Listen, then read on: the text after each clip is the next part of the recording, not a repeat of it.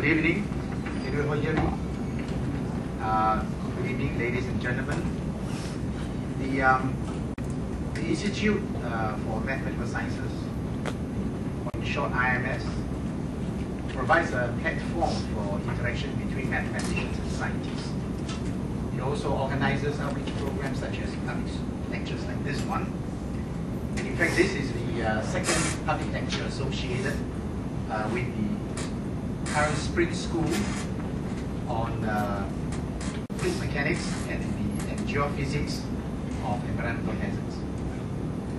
And geophysics of environmental hazards. And the speaker for tonight's public lecture is a very distinguished applied mathematician from the University of Cambridge, Professor Moffatt.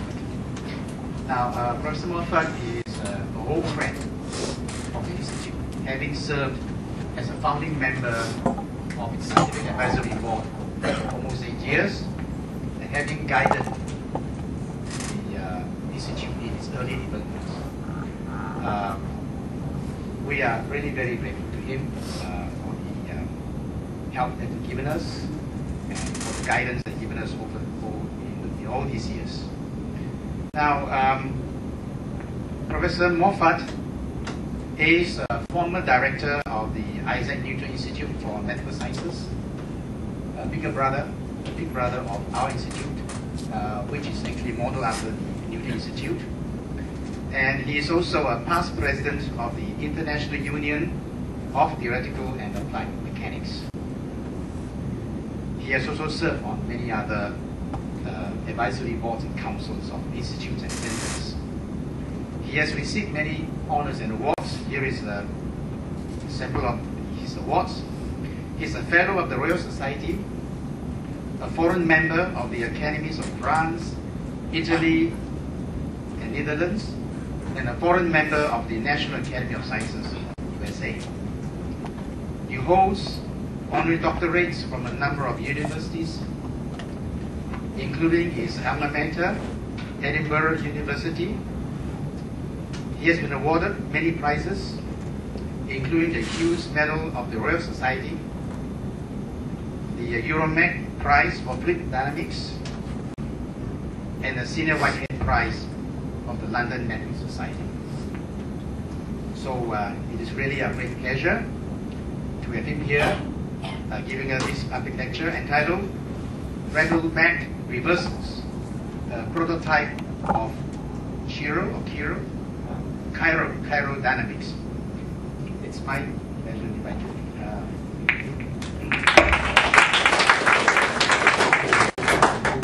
Thank you very much, Professor Chen. And thank you for inviting me to give this public lecture. I've greatly enjoyed my contact with IMS over the years, and it's always a great privilege to come back to Singapore, and particularly on this occasion when we've been running a 2-week spring school, as you've heard, and many of the students of the spring school are here this evening. The lecture I'm going to give will, I think, appear like light relief for you compared with some of the hard work you've had over the last 10 days or so. On the other hand, you will, I think, see some interesting similarities. We all know that in the context of the Earth's meteorology and climate and oceanography, Coriolis forces are of dominant importance when you're on large scales. And in the laboratory, or even in the home, you can observe the action of Coriolis forces by playing with simple spinning toys. And there's a great variety of these. Of course, we call them tops, but there's a great variety of tops. And I'm going to show you several this evening, and each of which illustrates a fundamental principle of mechanics, which has very wide application outside the very narrow context of toys. But it's interesting that one can learn a lot from simply playing with toys and from trying to understand why they behave in the sometimes paradoxical way that they do. Now, the title refers to Rattleback reversals. So what is the Rattleback? It's a rather special toy. Oh, before I get to this, the Rattleback, I want to show you this rather famous photograph.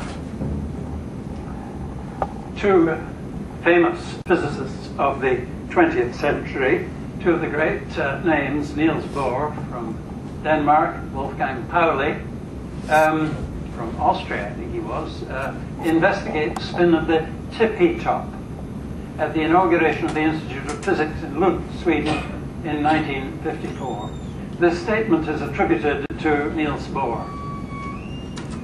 How wonderful that we've met with a paradox. Now we have some hope of making progress. Now the tippy top, you may know, it's quite a well-known toy. It's a little top, which is spherical in the region where it makes contact with the table on which it spins.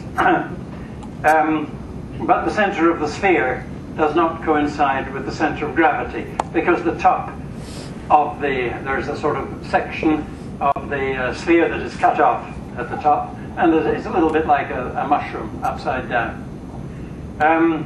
So actually the center of gravity is below the center of the sphere, and that makes the object stable when in that position when you lay it on the table. It takes a little time, it's just stable, but it settles down with the stroke of the mushroom upwards. But if you spin that, I'll spin it on a tray here for a particular reason if I can, partly to prevent it going off. If I succeed in spinning it fast enough, it'll turn upside down. And that is, not quite, we'll do it on the table and give it a little more room. And I always have some difficulty with this one. I hope I can do it. Oh, dear. This is a bad start. We'll try again.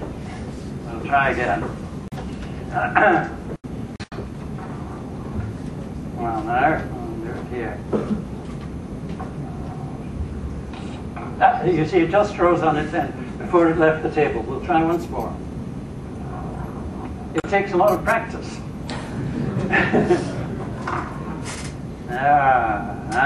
I really need a slightly bigger table. We're very nearly there. I'm sorry. I would like to be able to do it. You see, it's trying very hard at the end, but I'm aging, and that's the trouble. You need a lot of spin in your fingers to get it to rise on its end. It's obviously trying to do that. We'll try again later, and one of the younger participants may be able to achieve this. But anyway, that is what is fascinating Niels Bohr and Wolfgang Pauli. Of course, Bohr, famous for his theory of the atom, the electrons spinning around the nucleus, and Wolfgang Pauli, famous for the spin matrices of quantum mechanics. So, great physicists of this kind can find a simple toy like the tippy top fascinating. Actually, it looks to me as if that one has not risen up, so they're having a similar difficulty that I'm having.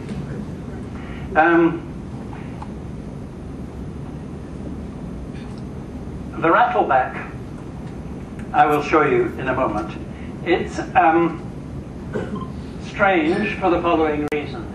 It's shaped like a canoe. Actually, two of these, you see three objects on that little tray.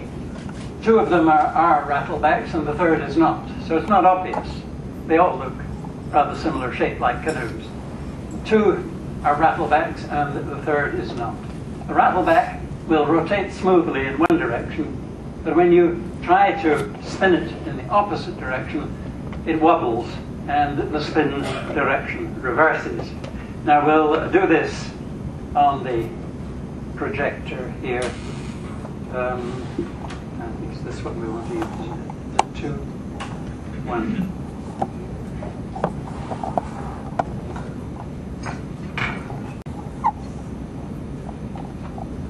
Oh, how do we get that on?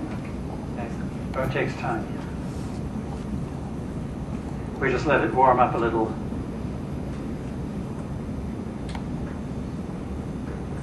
So why? This is the question.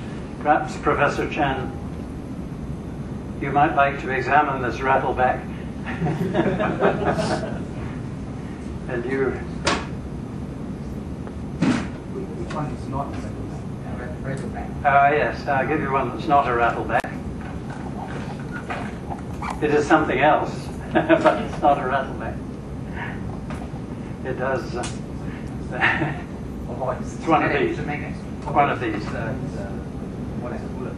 Yes, it's more like a bullet. It's like a canoe. You're right, yeah. Like a canoe. A little canoe. Perhaps not very well made as a canoe. Flat on top, curved underneath. I lay it on the plane here, it will have one point of contact, and at this point of contact, it has two different radii of curvature. That is a rather important feature. One radius of curvature that is large, and another that is small. Well, I think this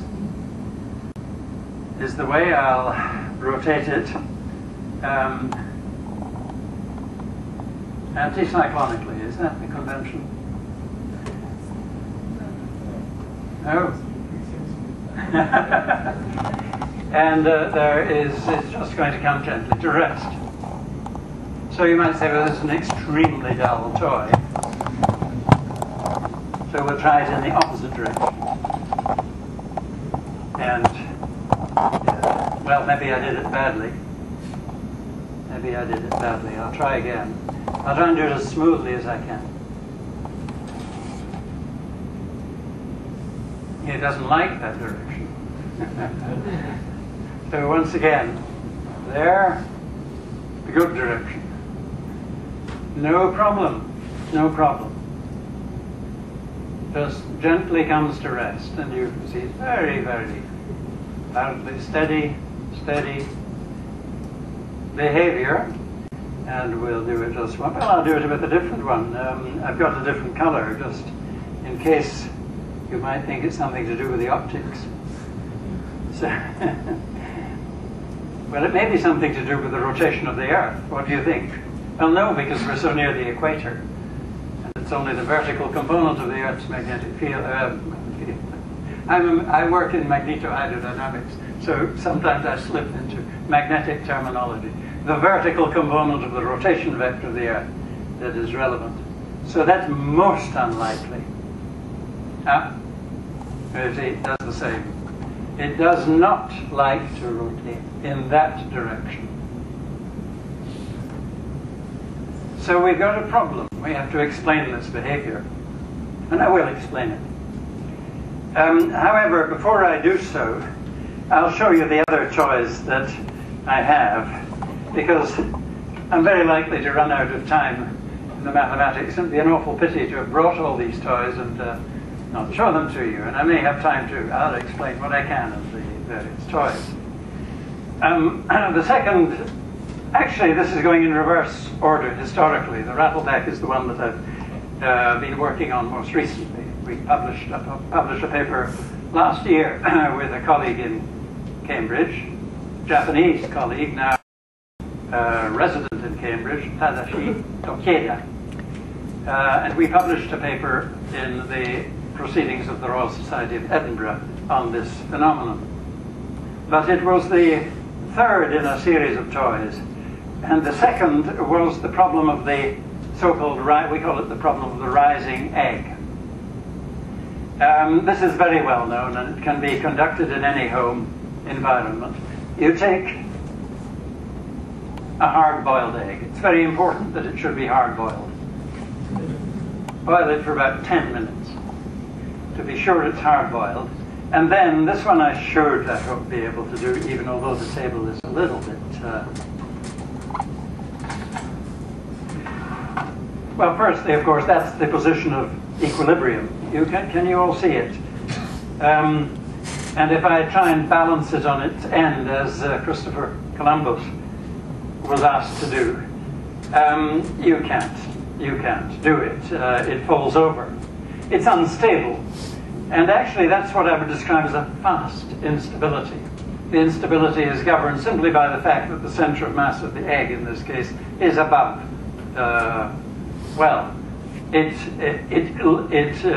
The potential energy decreases as it falls over. So energy is a maximum when I try to balance it, and it's a minimum in that position. That is obvious. Well, if we spin this egg on the table, you see what happens. It rises on its end. Which end it rises on is a matter of great debate. There's a slightly sharper end and a slightly rounder end. It can rise on either, and it depends on exactly how you, and if you're very clever, you see, you can make it rise on either end, because it depends how you tilt it slightly when you start off. So if you master the art of egg spinning, you can actually make money out of it by taking bets as to which way it will rise. And when you do it, you can always make it rise the way you want it. But the important thing is that it always, well, not always. No, if I spin it slowly, it won't do it. If I spin it rapidly enough, it will rise on its end and spin quite stably with its axis vertical. That is the result of what I would describe as a slow instability. It's a longer, slower time scale for the egg to rise than the falling over that I indicated earlier, the fast instability. And why it's called slow is that it's another term for it is a dissipative instability. It depends, it works only when there is slipping friction between the egg and the table. As soon as I spin the egg, it actually starts, it tries to rise a little, or it goes into a wobble. And when it wobbles, it begins to slip on the table. And the slip exerts a frictional force. And the frictional force, because you're in a rapid, if you take a system rotating with the egg quite rapidly, the Coriolis force comes into play in the rotating frame. And you all know that the Coriolis force makes that force, turns it through a right angle, turns it into a force in that direction, which is such as to raise the egg to the vertical. So it's slipping friction that does it. And that involves dissipation of energy. Well, there's still a problem to solve, because if you dissipate energy, how is it that the potential energy can increase? Because it rises to the vertical. Well, the answer is, obviously, it's not just potential energy in this problem. There's a lot of kinetic energy when you spin it fast enough. So that's the first clue. We want to think of the energy and how the total energy can decrease as you go from there to there, even although the potential energy part increases. The kinetic energy must decrease more than the potential energy increases. So that's the second problem. The third problem is one that I've actually lectured on here before in Singapore about 10 years ago, when I first came. I think I gave a lecture maybe in the maths department on this problem, and it's called the Euler disk, named after, of course, the great Euler. And it is just a disk. Again, these things are very simple. It's quite a heavy disk. And it's very well machined. It's very smooth, made of steel. It weighs about half a pound. And you can set that in rotation. And I said, normally in rotation on it's a very, very slightly concave dish. That's just to keep it in one place. You set it in rotation on its rim, and you wait till it and see what happens. Now this actually is a very interesting problem in my opinion, and I'm going to use the microphone to let you hear what happens.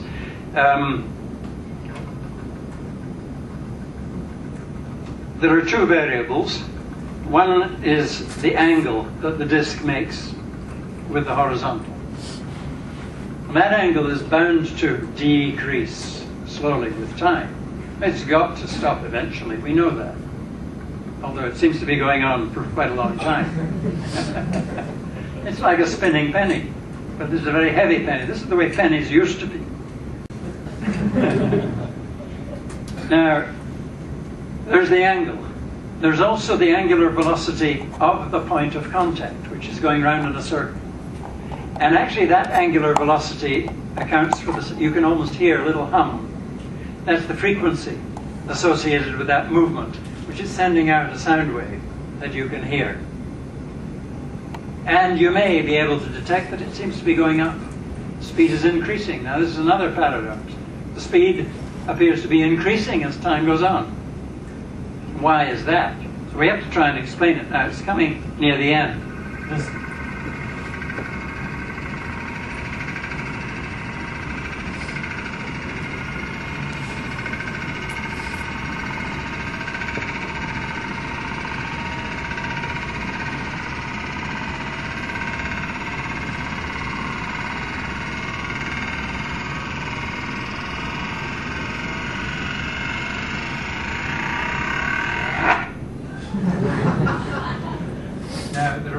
Thing about that is, you see, it's not like, say, a pendulum that comes to rest as a result of friction. We know there that the amplitude decreases exponentially with time, and eventually, very gently, it comes to rest. This does something very dramatic, and it calls out, it demands explanation, a phenomenon of this kind. We've got, on the one hand, an angular velocity. It's actually a precessional angular velocity, which is increasing as the angle alpha goes to 0. On the other hand, it increases, and then it somehow reaches a crisis point, and it stops dead. And one wants to understand why it is. Now, for a mechanical system of this kind, that's what I would describe as a finite time singularity. You wait at a finite time, actually about a minute and a half. The world record is about 4 minutes. But that needs very, very carefully controlled conditions and very careful starting, but 4 minutes it will continue. Here it would be about a minute and a half, I think. It's a good solid table, that's important. But still, I don't know if anyone timed that. We could do it again and see. We could try and beat the world record. But a finite time anyway, and then it stops like that. So a singularity at finite time. Now this is terribly interesting because we encounter such things in other fields of physics, and particularly in fluid mechanics. So I'll come back to that a little later.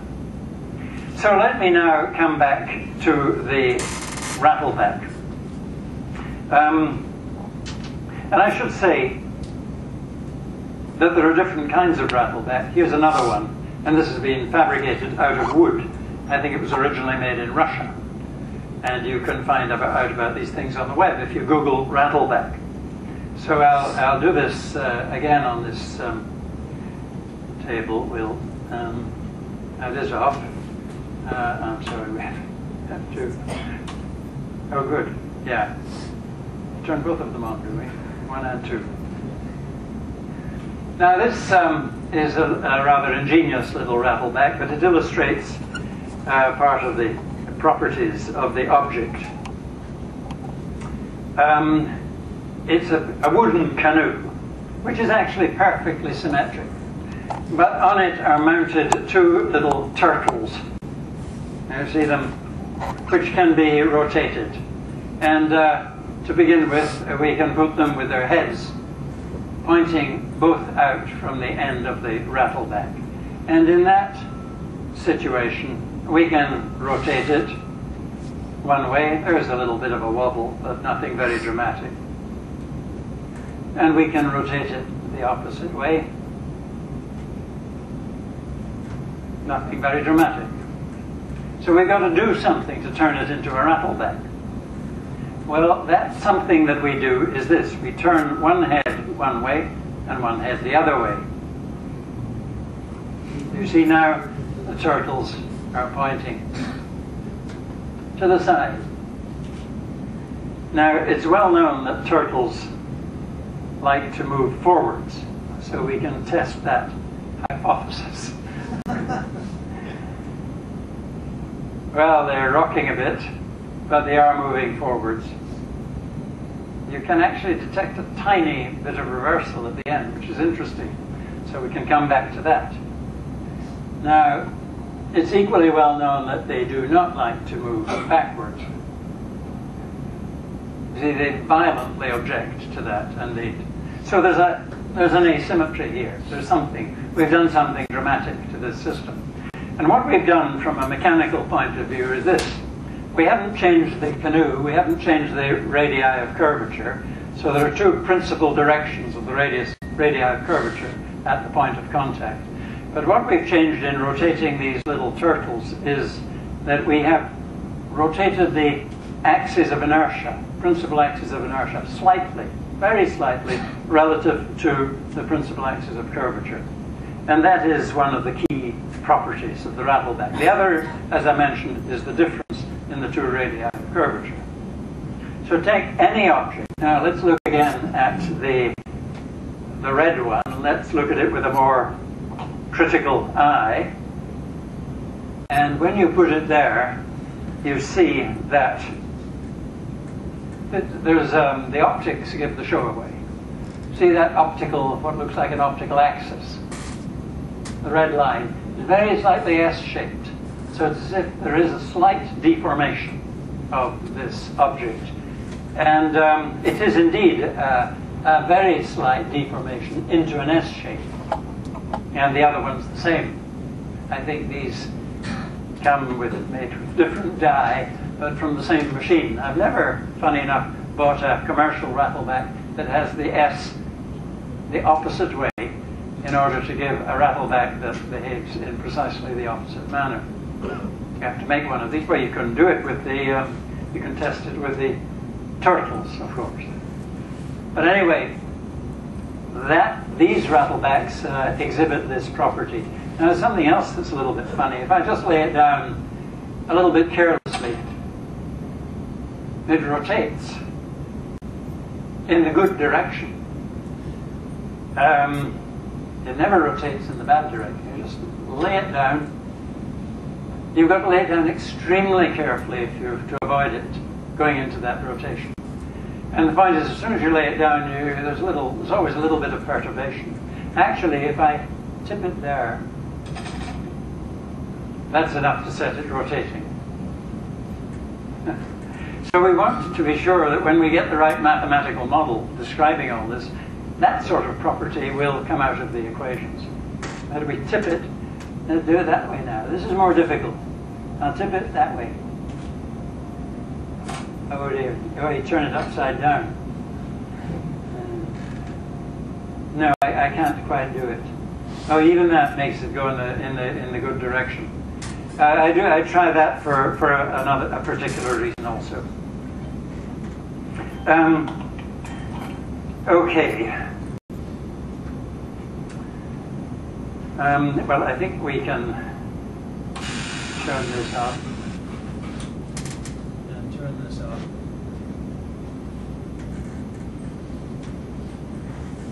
Nice. Switched on. Okay. And we can go to the next. Now, there's something interesting here. You saw this picture already today.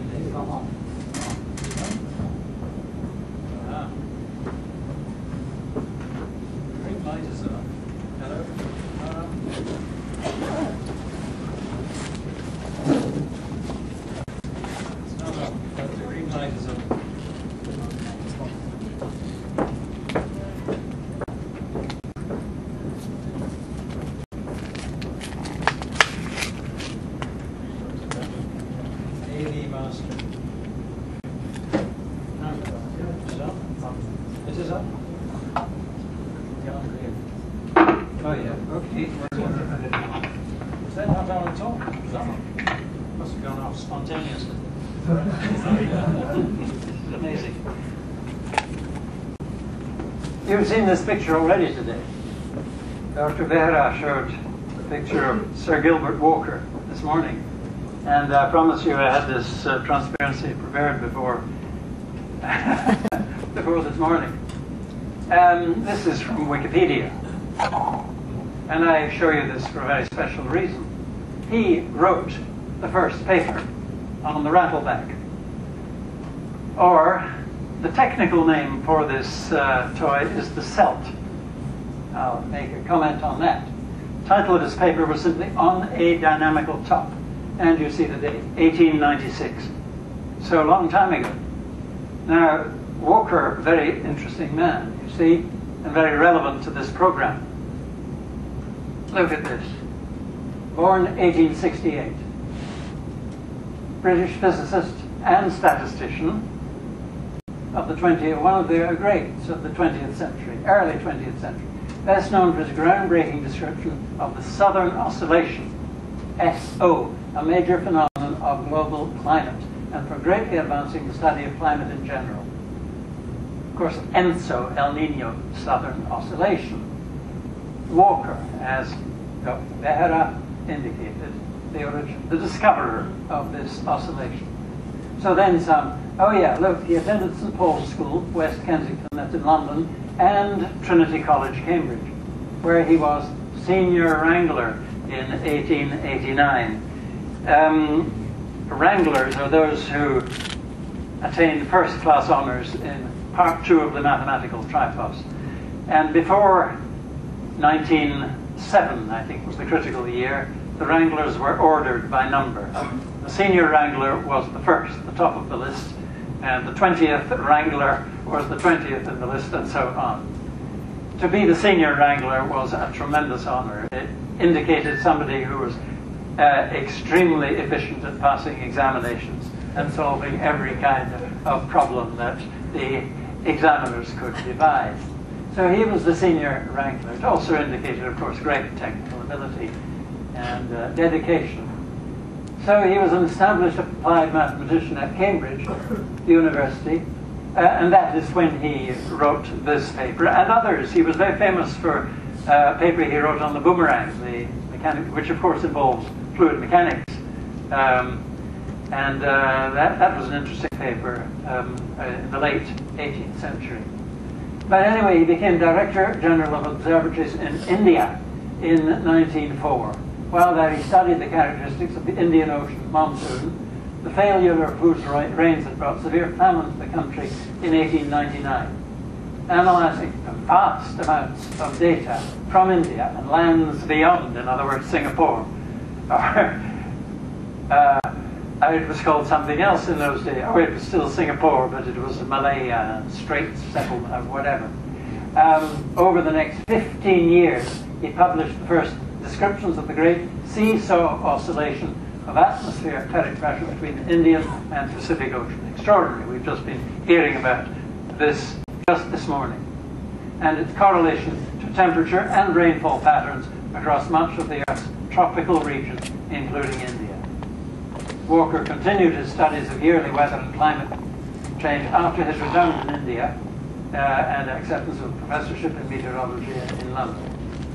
Died in 1958. Very interesting. I had occasion to look at the Royal Society biographical memoir of Walker just a few weeks ago. It was written by G.I. Taylor.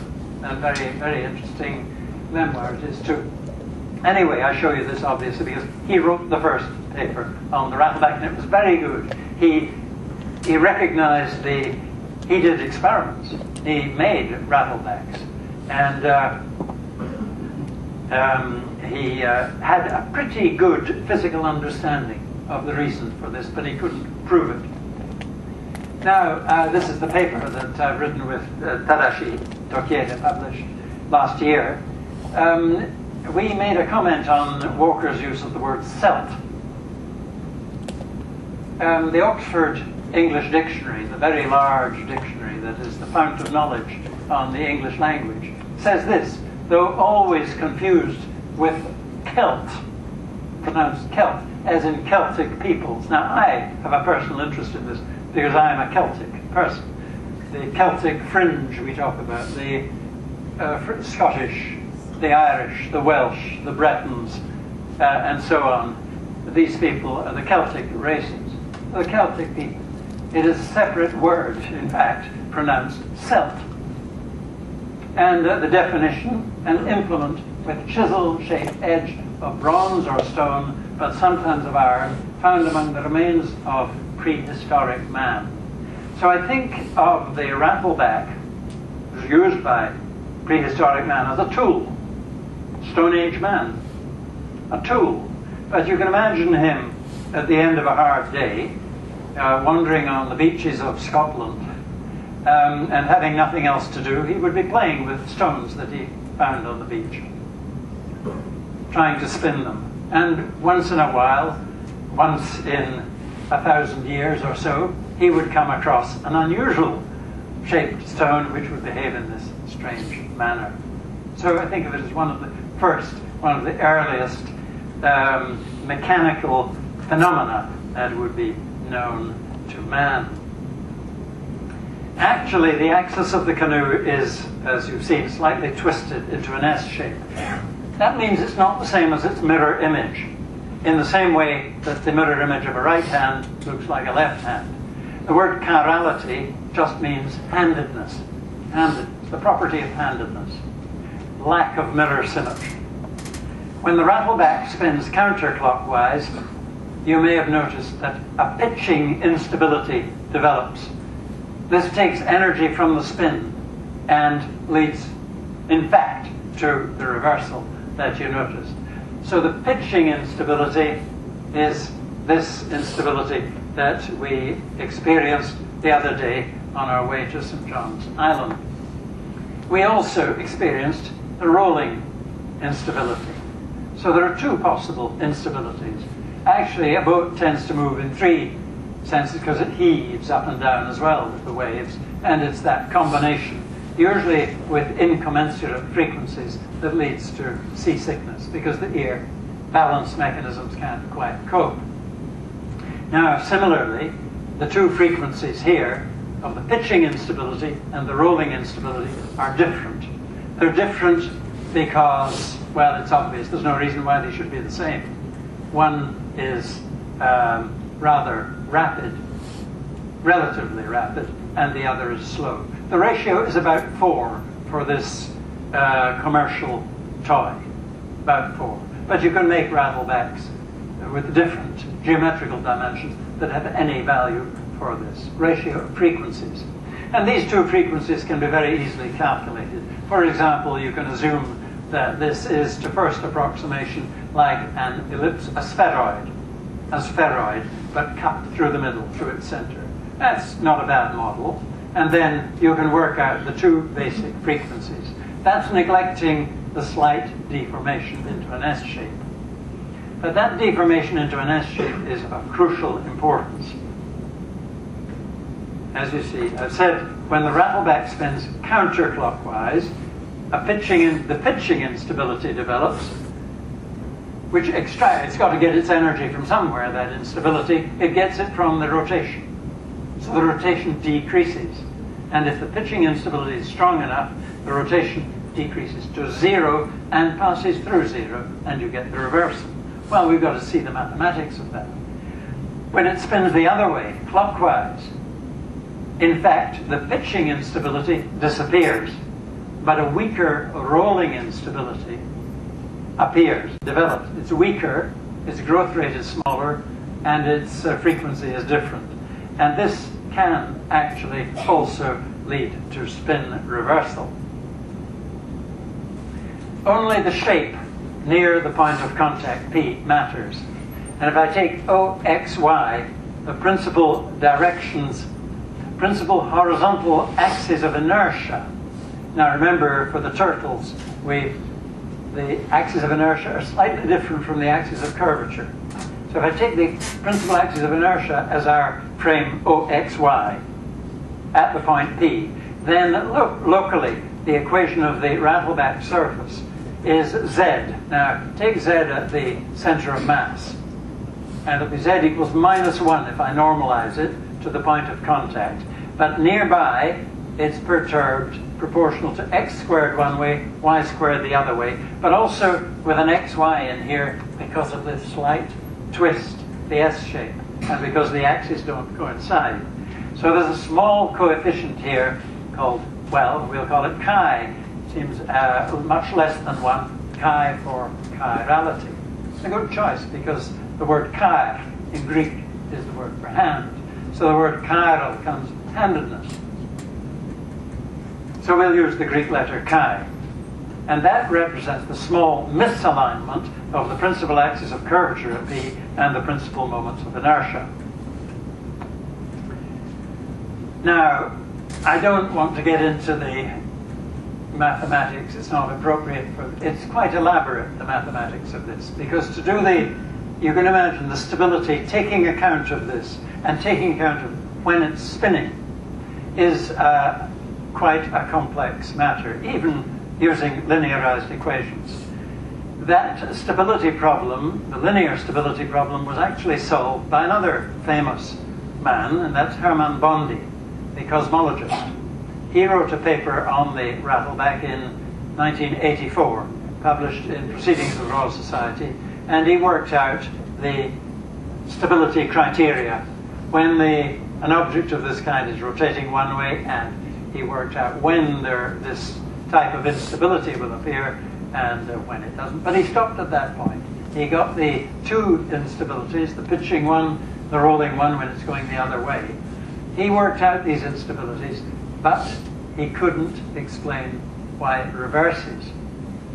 And to do that, you've got to go to the next level. You've got to go to nonlinear or quadratic terms in all the governing equations.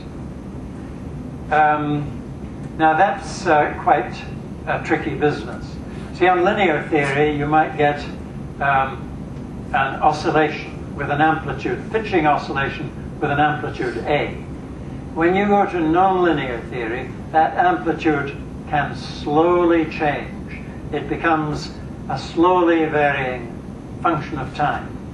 That's slow relative to the frequency with which you have the oscillation. So you get the idea you've got to bring in two timescales. The timescales characteristic of the instabilities, in other words, the frequencies, and a slow timescale on which the amplitudes can change and the rotation can change. So what I'm going to show you next, I think, is the slow time equations that result from this. And if any are interested in details afterwards, I can show you how these equations are derived. Once you've derived them, they're actually very simple. They're wonderfully simple equations. Three equations for A, the amplitude of pitching, B, the amplitude of rolling, and N, the spin rate about the vertical. And all of these depend on a slow time variable. They vary slowly with time. We just call that T now. And there are the equations. dA by dt. Now, 4 applies to the Rattleback. It would be a parameter lambda for a general body, but I've chosen the value that refers to this particular object. And it is about, as I said, 4, the ratio of the frequencies that comes in here. Times n, that's the spin rate, which can be positive or negative. The amplitudes A and B are by definition positive, an amplitude positive. N can be positive or negative. Minus mu1A. Now you can see that that is like a damping of dA by dt. On its own it would give exponential damping. That's because there is always some kind of damping of an oscillation. When you oscillate an object, it comes to rest. And it's more or less. This is one of the difficulties of this problem. We have no means of calculating the values of these three damping coefficients, mu1, mu2, mu3. It's not known how to do it. They're what you might describe as semi-empirical friction parameters. It seems very reasonable to introduce them, but we don't know how to calculate the values. Unlike, well, it's a little bit like viscosity in fluid mechanics.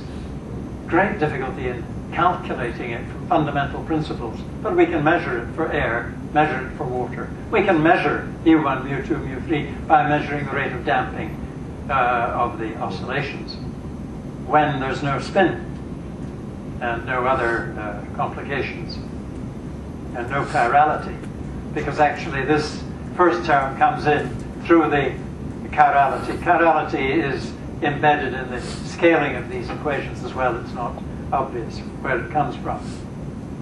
And the last equation actually, you see, if all the frictional coefficients are 0 in this, if you have an ideal non-dissipative system, then energy is conserved. And that last equation can be obtained on that basis. Conservation of energy. Energy, spin plus the two modes, the energy in the two modes is a constant of the equations. There's actually a second constant in the equations. So it's a little bit like that three-vortex problem that we heard about.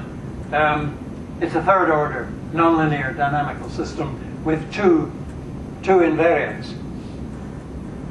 So the solutions are periodic. And in the phase space of the variables A, N, and B, A, B, and N, three directions here, the trajectory of the solution is a closed curve. And there it is computed. And here, as functions of time, is what the solutions look like. Now here I've done it, well, I say it's a closed curve only in the frictionless case, because if you have friction, then energy is not conserved. So you won't have a closed curve. So zero friction, this is the behavior, the solutions. Solution point goes round and round. Solutions are periodic in time if the friction is zero. So in principle, the spin, now the spin is the blue curve, n, as a function of slow time. It will reverse. Why does it reverse? Because red is the pitching amplitude. The pitching instability grows rapidly, extracts the energy, the n goes to zero. N goes negative. As soon as it goes negative, the pitching instability, here I am pointing this now, the pitching instability, as soon as the blue curve goes negative, red begins to decay. It is stabilized. Exponential decay. But the green curve is the rolling instability. It's a weaker instability, so it grows slowly. Slowly, slowly, it takes off. But green now begins to extract the energy from the reverse spin. And so once again, n goes to zero, working. N goes to zero, and reverses, becomes positive. 1 power off.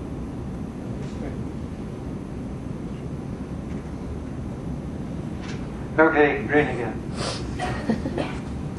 So then you see how it goes. Actually, that red, it's exponential decay for quite a long time, from t equals about 5 up to about 20, when the blue curve again, well, the blue curve has crossed the axis, n has become positive, but it takes a long time, because the exponential decay has proceeded for a long time. It takes a long time for that pitching instability to grow the second time, but it does in the end. So then you see how the periodic behavior will ensue. And so that's with zero friction. Put on just a little bit of friction. And really these friction parameters now are quite small, but I've chosen them empirically in order to reproduce the behavior that is observed with the commercial Rattleback. And for this, you see that the blue curve, that spin, we start off with positive spin. The wobble, that is the pitching instability, red, develops, extracts the energy, and the blue curve goes negative as a result. When it crosses the axis, all the energy is in the pitching mode. So it's gone negative. As soon as it's negative, again, red is stabilized, but green is destabilized. But very weakly destabilized because of all these damping coefficients. And the destabilizing n, or n is now, the green curve, the rolling instability, is trying to take out the energy, but its amplitude is just so small that it doesn't succeed in causing a second reversal. Now the question is, can we devise a Rattleback that does give more than one reversal? And the answer is yes, because I have one here. You have to make a big Rattleback. And here it is. I don't know if it'll work on this table, but we can again experiment a little afterwards. By the way, I said there were interesting tops. And here is one before I show you this Rattleback. I spin this top inside a receptacle. This is a very nice little silver dish. It comes from Scotland. It's called a quick. It's for drinking whiskey. I never travel without it. Well, it happens to be very good for spinning this little top. and I hope I can spin it successfully. You won't see it, but you may hear it. I don't know if I've spun that quite successfully enough.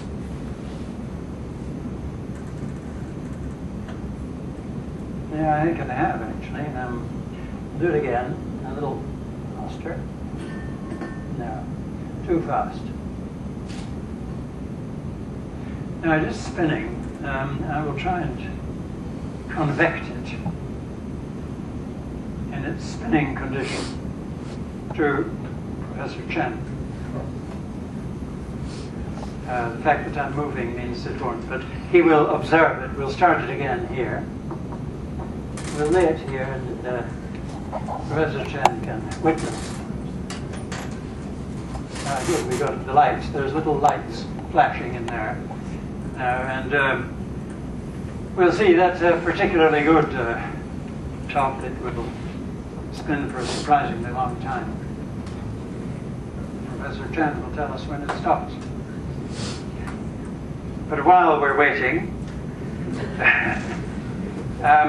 let me show you this. Now here's a professionally made Rattleback. Very well machined, although it's traveled quite a lot, so but it's very symmetrically made, but it has a steel bar screwed on top, and the angle of the bar can be changed. So we can change the chirality. I've set it to a fairly small value. That angle is about 5 degrees perhaps off the central axis. And let's try and rotate it. Immediately you see a wobbling instability and a reversal. So it reverses when we spin it that way, rotate it the other way, and there's a different kind of instability, and it also reverses. So we might get 2 reversals out of this on this surface. And I do this very, very carefully on a glass top table.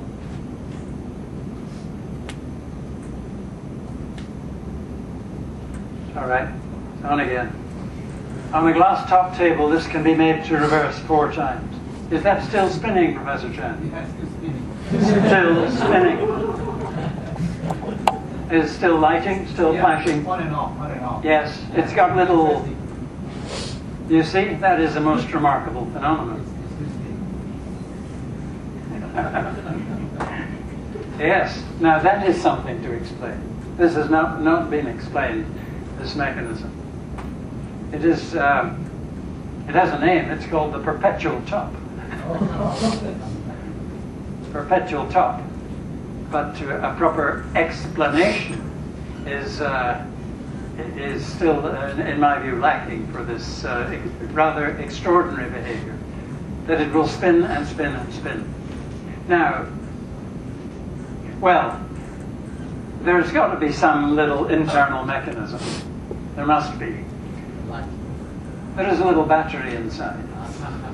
There is a little battery that is doing something, but it's still a great puzzle to understand, because the angular momentum of a top, even with an internal mechanism, the total angular momentum you'd expect to decrease because of friction.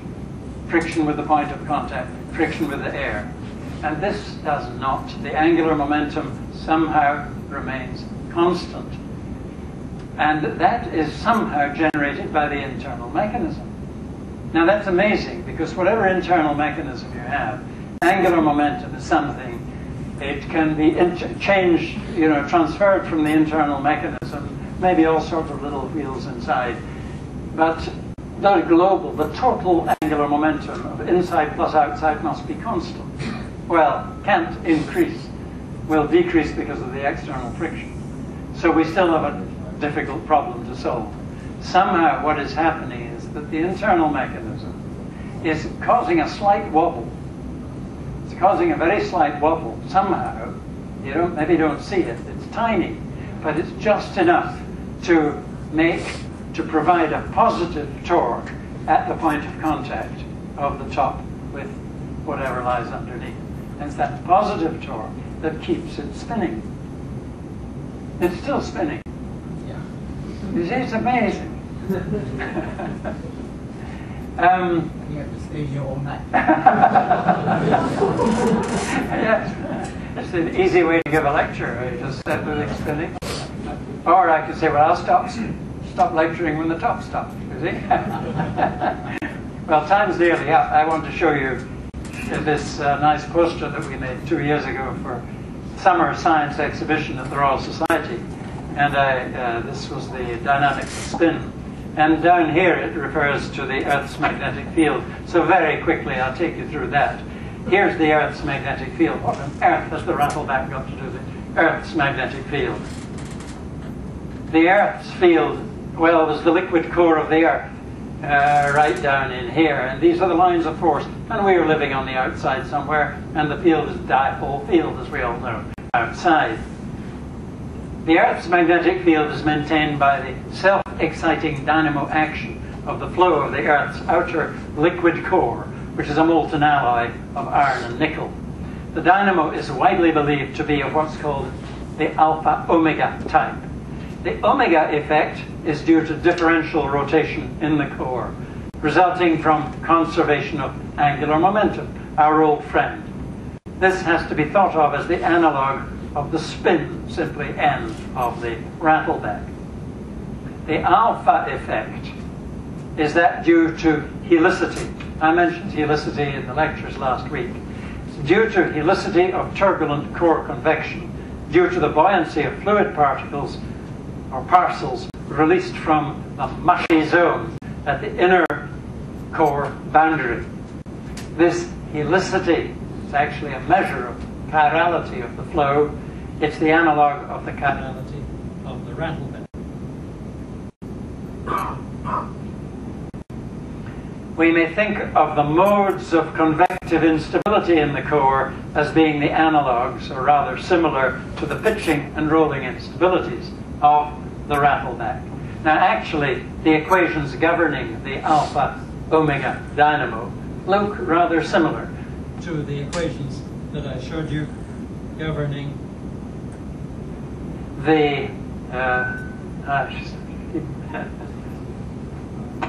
this is battery effect. Could be battery.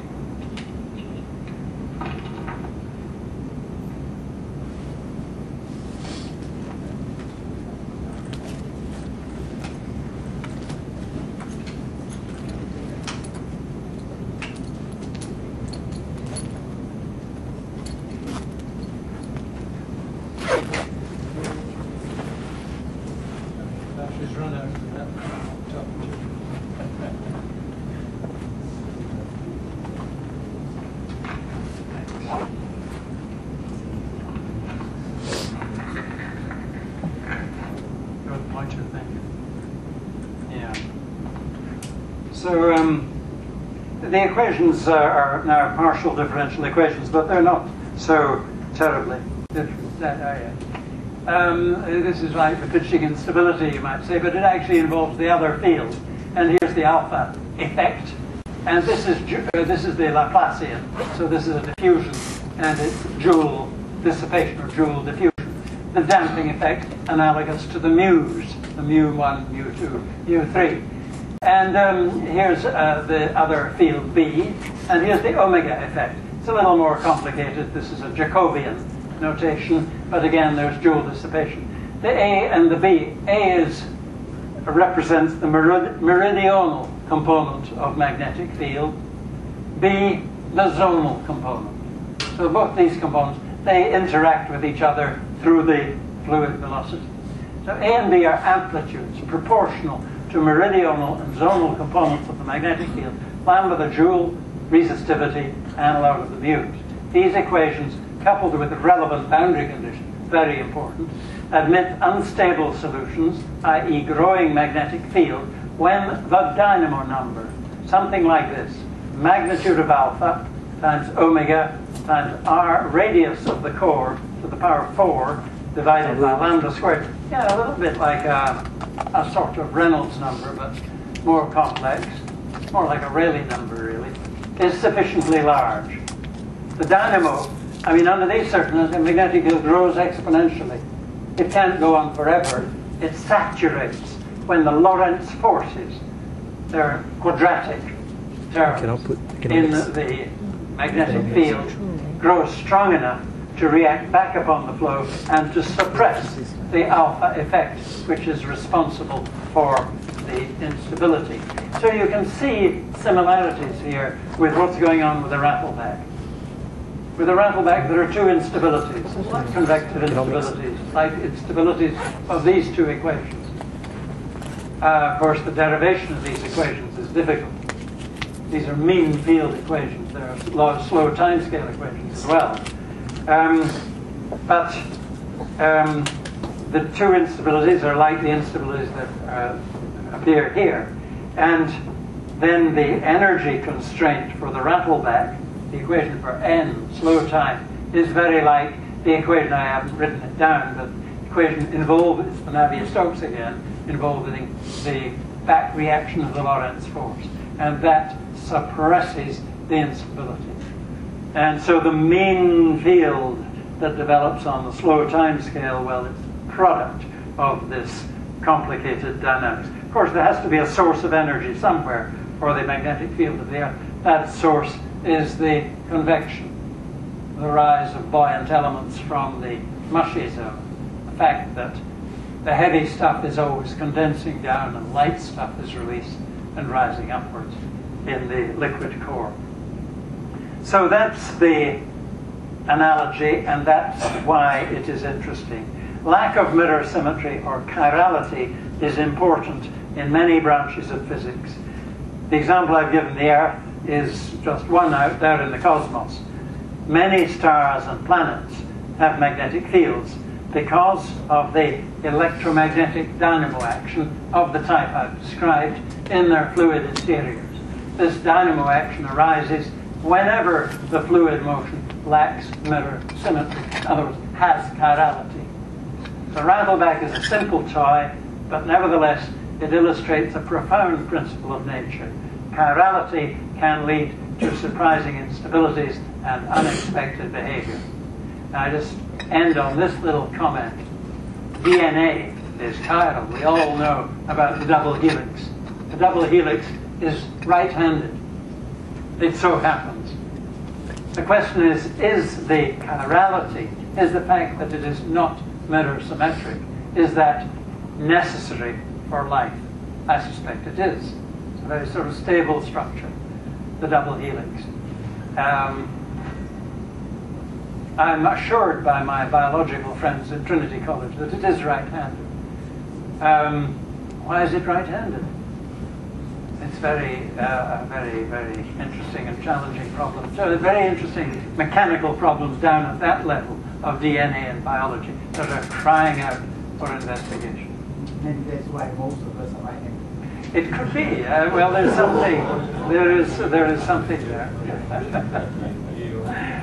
Well, there I will stop. Thank you very much.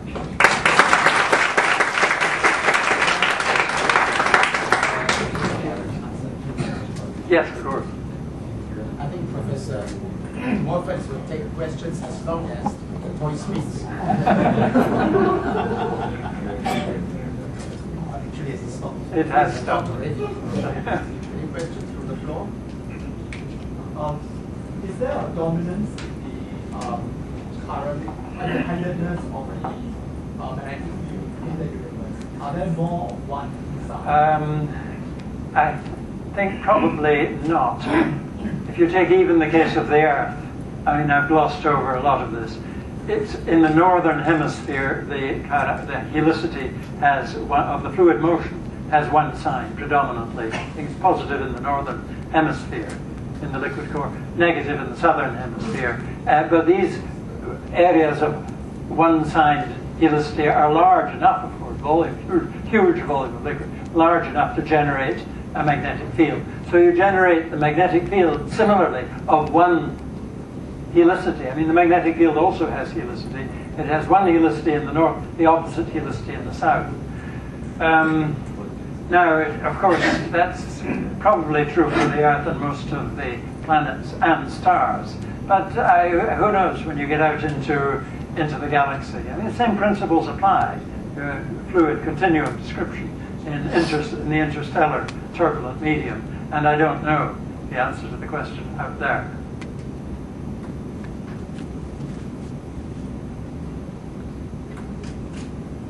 Now, it's a question of whether the Big Bang generated a bit of natural helicity one way or the other. We don't know too much. It did? I think it did because and that's why we exist. This is what I read. And Oh, really? Yeah. After the Big Bang, we have matter and antimatter, and they annihilate each other. And in the end, we have more matter than antimatter. That's why we exist. And the matter is, yes. Well, that matter antimatter is slightly different from right-handed and left-handed, but the two are similar in some respects. Well, the Earth's magnetic field was known to have reversed something. Yes. Yes. Is it anything to do with the same kind of Rattleback? Yes, but it is different. It's actually a chaotic system, and the reversals are unpredictable, and they do occur. I mean, again, I've given such a simplified version of it, but when you include it, the reversals and the dynamics of reversals are still not fully explained. But they are extremely interesting, of course. You get a long period of the order of millions of years when the polarity has one sign. And then in a period of about 10,000 years, that's the time scale for a reverse, a flip over. And it does, I think, flip over rather than going through zero. It rotates. It goes into big oscillations and then over all the way. And there's a lot of work on that and trying to explain it in terms of what the dynamics of the core. But as I say, I don't think we have a fully an explanation that everyone agrees with.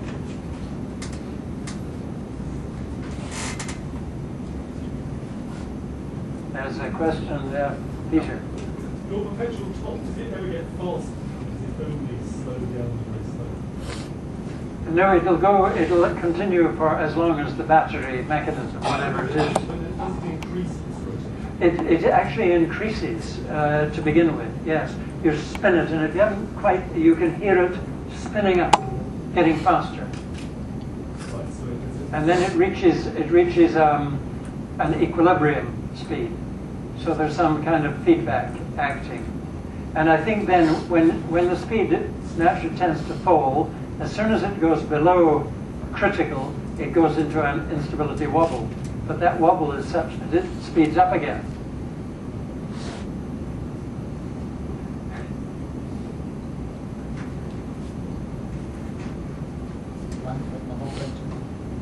What's happening with the angular momentum in the Rattleback? Oh, that's a good question. It seems as if, of course, you're thinking of the angular momentum about the vertical, and it seems to change sign. And I should have said that. Yes, it's absolutely astonishing. That's why it's so astonishing. Even to little children, they look, and although they don't know about angular momentum, they can see that there's something strange. Well, you see, because of the wobble, the point of contact, there's a frictional force at the point of contact. It's actually rolling friction in this case, but even when you have a rolling body, you have a frictional force acting on the Rattleback. And that force has a moment about the center because it's tilted. And similarly, when it's tilted the other way, it has a smaller moment about the center. So there is a moment or a couple exerted by the table on the Rattleback, which is capable of changing its angular momentum. And it does, changes it dramatically, reverses its sign. Now, so this is a paradox that suggests initially that angular momentum is not conserved.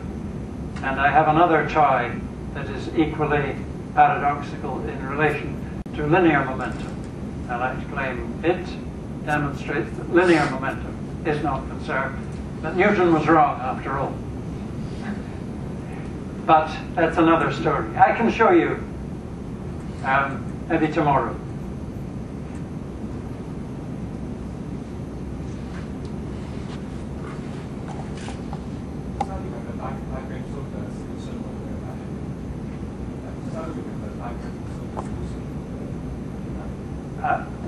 sorry, I can't. Is a diagram showing the solution of the dynamics? Yes. The diagram? Yes. Let's go back to that.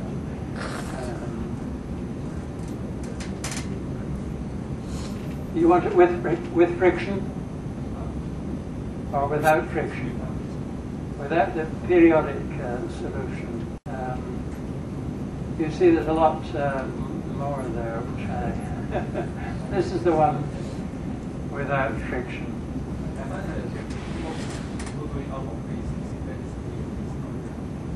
Now, the green, yes, they're out of phase. Well, yes, it is. It is absolutely important because it's when n, the blue curve, when n is positive, the red is unstable. When blue is negative, red is stabilized and green becomes unstable. And that is what you see when you roll the Rattleback one way, in one direction. It's the rolling that is unstable. In the other direction, it's more the pitching that is unstable. The rolling is, so going in one direction, pitching is unstable, rolling is stable. Going the opposite way, rolling is unstable, pitching is stable. And it's that is causing the periodic reversals.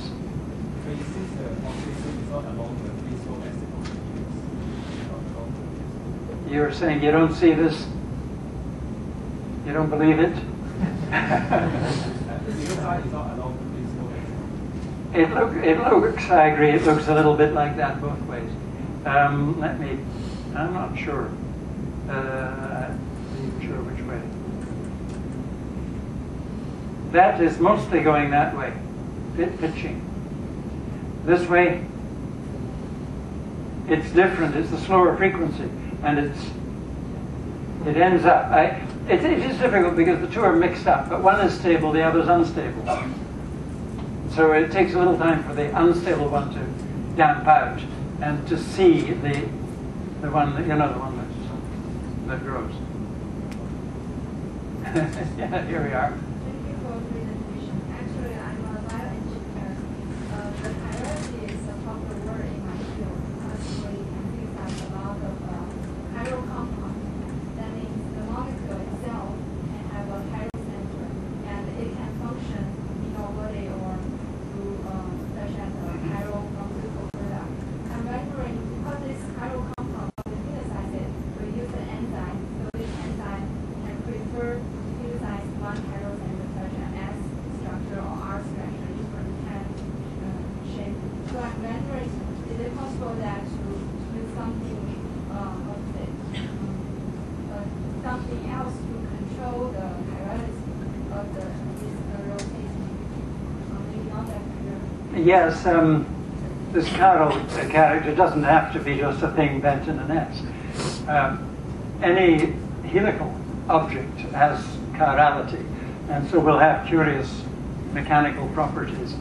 So, and these molecules, I mean, chemistry is full of chiral molecules, as you say, and chemical interactions. I mean, a lot of chemistry is chiral chemistry, and the manner in which the chirality is important, I think, is a fascinating question. And of course, as you say, as you suggest, you move from chemistry to biology. Immediately, these questions arise in the biological context. I don't know the answers. I think there's a lot to be done there. That's what I say. I think it's a rich field for investigation. And it's actually, you see, it's mechanics, basic Newtonian mechanics that is the starting point. Of course, there are other things. There are all sorts of complications in the chemical context. But at least with this, you have a starting point. Maybe we take one more question. I think there was one here, was there? Yeah, Yeah. I have a quick question. You asserted that the friction is important to change the environment, but then you're showing us reversal here that you set the friction to zero. Oh, no, I didn't say, I didn't say, I may have said friction, but you see, rolling friction. When you have a rolling body, you've still got a frictional force, but it doesn't dissipate energy. That rolling friction is responsible for the change of angular momentum. No, it isn't. It isn't. With rolling friction, you could say pure rolling, mu can be zero. It's only if it slips, or you take account of. I mean, the mu, as I say, we don't know how to calculate it. There's a slight plastic deformation, all sorts of nasty things when you have two bodies in contact with each other. Okay, but perfect rolling with no dissipation, still there's a force that makes it roll rather than slip. And it is rolling, there's no doubt about that.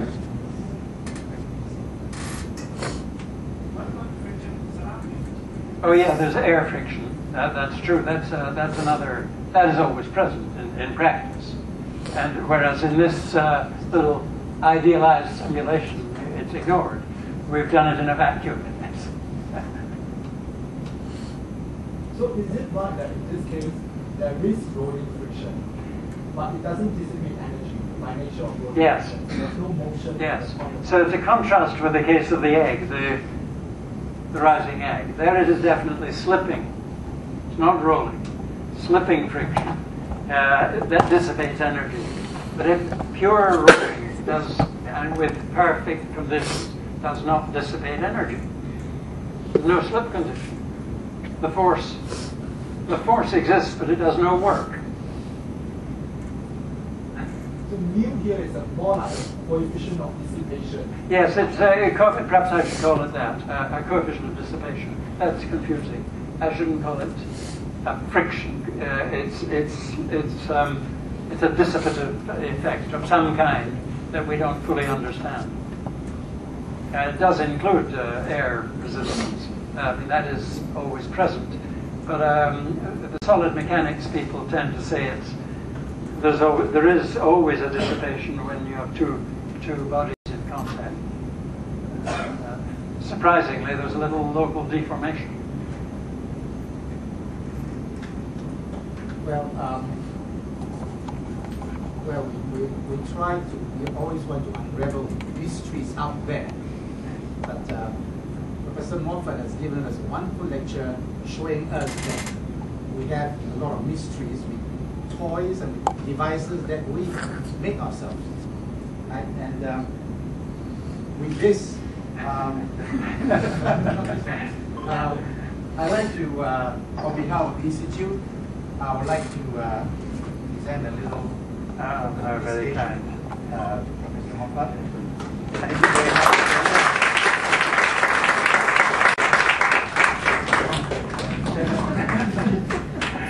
Thank you for the wonderful lecture. Thank you very much. Thank you.